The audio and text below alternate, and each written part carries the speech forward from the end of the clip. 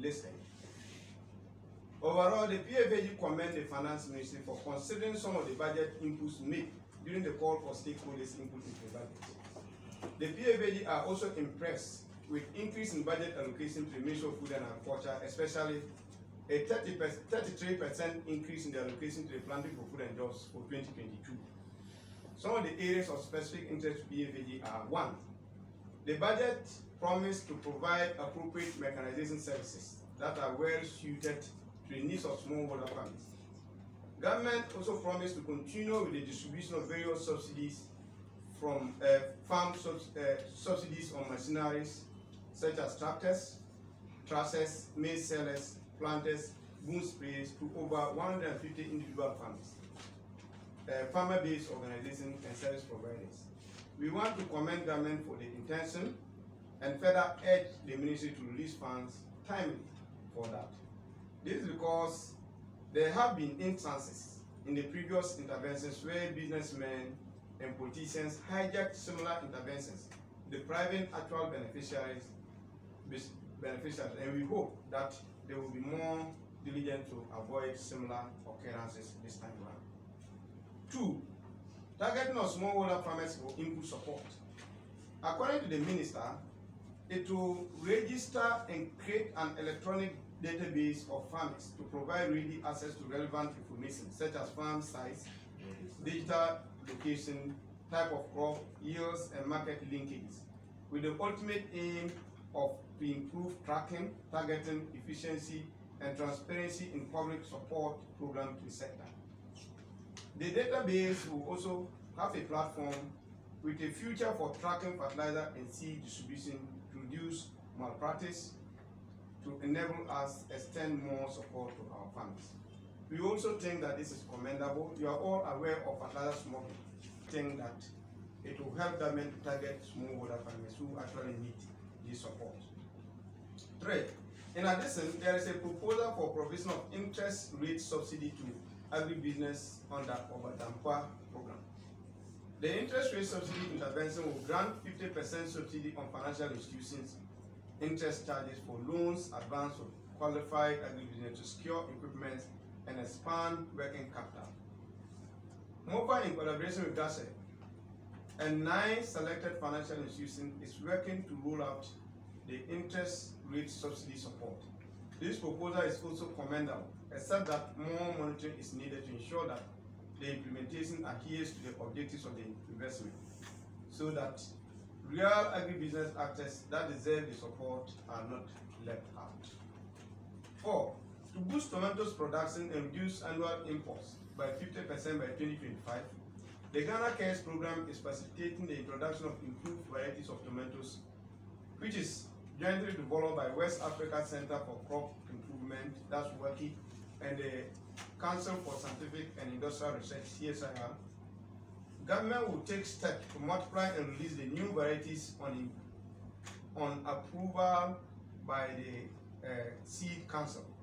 It is PFAG hope that when this is successfully implemented, it will reduce importation of tomatoes from Burkina Faso and also create employment for Ghanaian farmers.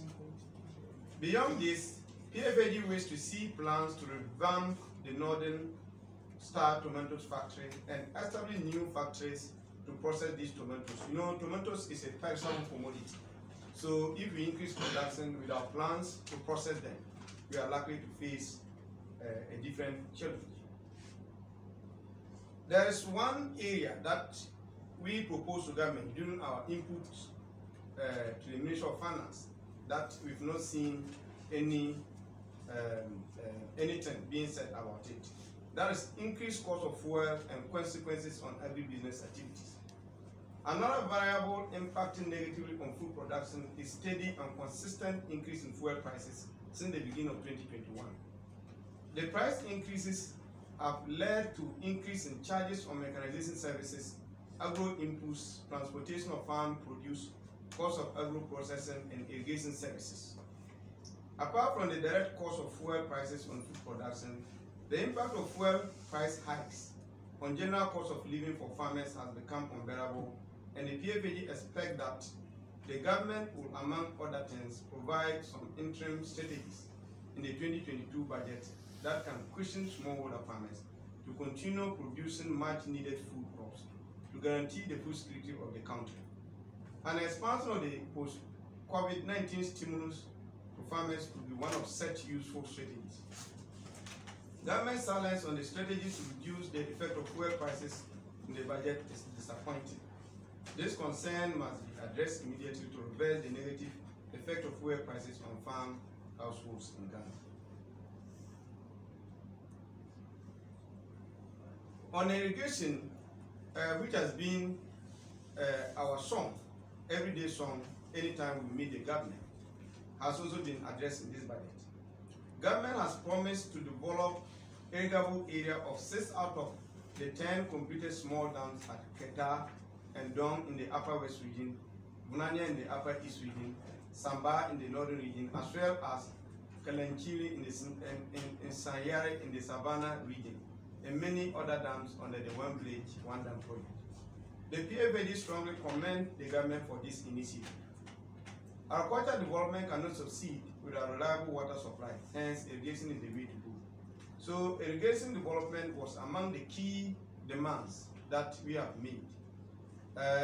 We further call for involvement of key stakeholders such as farmer-based organizations and community leaders in the implementation of these irrigation projects to ensure that contractors do the right thing. On rice production, the minister promised to support for development of 9,000 hectares in rain-fed lowland in rice growing region for commercial farming. It also promised to rehabilitate and expand irrigation schemes in rice growing areas to provide 1,000 hectares of land, produce additional 11,000 metric tons of rice. I think this is in fulfillment of the promise by the ministry to make Ghana self-sufficient in rice production by 2022. So this was another proposal that PFAD also made, which was captured. So we thank government for the plan to promote local rice production. Whilst we prepare to take advantage to ensure government becomes self-sufficient in rice production, we further call for investment to be expanded to the other parts of a listening ear, as he said. Before the budget, we got several invitations from the Ministry of Finance to bring in our input, and we made our input. And the areas that we highlighted and emphasized, thankfully, the government has captured them and have made provision for them. For that, we commend government. We also commend government for even asking us to come and make input into the budget, because they know that smallholder farmers are important in agriculture. So we thank the government for that. We said that the government has captured some of the areas that we put. But you agree with me that agriculture is not static, it's not stagnant. Agriculture is moving. It's moving with the times, especially these times, when with COVID and all other things, well, global policies, a lot of things that are happening.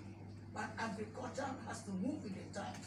That is why the government has taken up modernizing agriculture to meet with the trending times. But before the government can achieve the goals that have been set, the government has to look more deeper into the issues of smallholder farmers. There are a lot of things that, even though they've captured, but there are a lot of things that have been left out or not properly captured, which our analysis will show, and a lot of things that, if don't captured, are going to be very challenging for smallholder farmers, and that you will see in the analysis. For this, I hope that the press will make good use of this analysis and put it out there for the government and the public to see where our concerns are, and we hope that the government will address them. Thank you very much. By a ton. With that, they are going to charge you money, which is even more than what they're supposed to take, and those monies go directly into their pocket. So we are thinking that there should be another ways of addressing that, just like we are doing for the toll booth, so that at the end of the day, these people will be able to carry the goods to the centers where they are most needed. You see, you realize that there is a slight increase in agriculture contribution to GDP, to the tune of about 20.6%. And then you see that the service sector continued to lead, but in terms of growth, we haven't seen much growth. Now, the point we are making is that in every country that developed through agriculture, at the beginning, agriculture always leads in terms of its contribution to GDP. But as time goes and agriculture expands, government increase investment in industries to process the commodity from the agriculture sector. So the surplus labor that we have in the agriculture sector, they move to the industrial sector. You may have few people working in the agriculture sector, but on large-scale basis. So if that path is what our economy is going through, we don't have problem.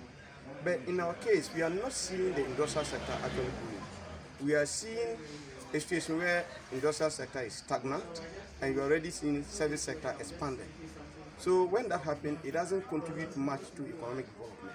So we would like to see a situation where we invest more in agriculture, invest more in industries to take the surplus production from agriculture. So if we're seeing the industry sector growing through increase in manufacturing, increase in agro-based industries, then that would have been a brighter future, showing the path to industrial development.